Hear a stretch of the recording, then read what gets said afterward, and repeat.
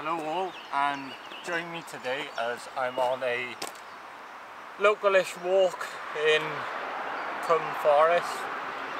I haven't been here for a while, but I just thought I'd pop out, see how the place has changed all the time, and just have a little explore and bring you lot with me.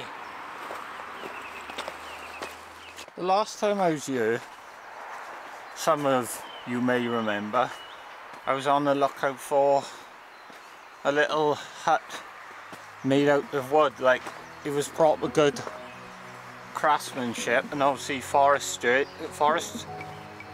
bushcraft, sorry, that's what it's called.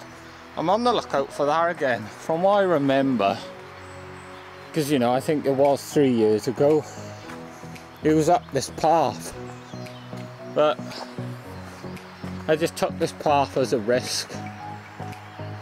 And if I don't find it, then that's life, but I can take in the nature instead. Well, all, unfortunately, as you can see, the hut is gone. I come up here during the, the dark times, when I was doing the daily uploads. It was right good. It was quite good. But the thing is, if the local council see it, they probably knocked it down. Very similar situation is happening with my friend Mikey now. Some of you might know Mikey Allen.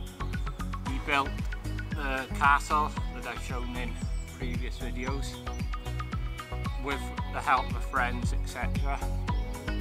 And he also builds huts like this, but he hides them very secretive. But it was amazing. I'll insert some footage from 3 years ago when the hut was here, but it was something special. I'm a little gutted it's gone, but that's life, I suppose, isn't it?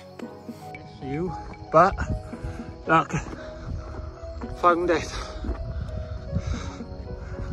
And see what I mean? It's been like thought about. I think it could be like one for hunting, or possibly for hunting. But it's cool, isn't it? I know it that much, but it's even insulated for the gaps.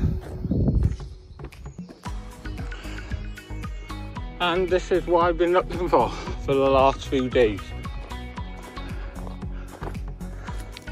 Big shout out to aberbeeg past and present for helping me find it. I know it ain't much, but it's something to keep my mind on, I suppose. I wonder who built it. They've even made a fire, look, so it must be for hunting. You know, if it rains, then we can sit and chill in here, but I've got to be honest, it's quite well built. I mean, they thought about it all, rain-wise.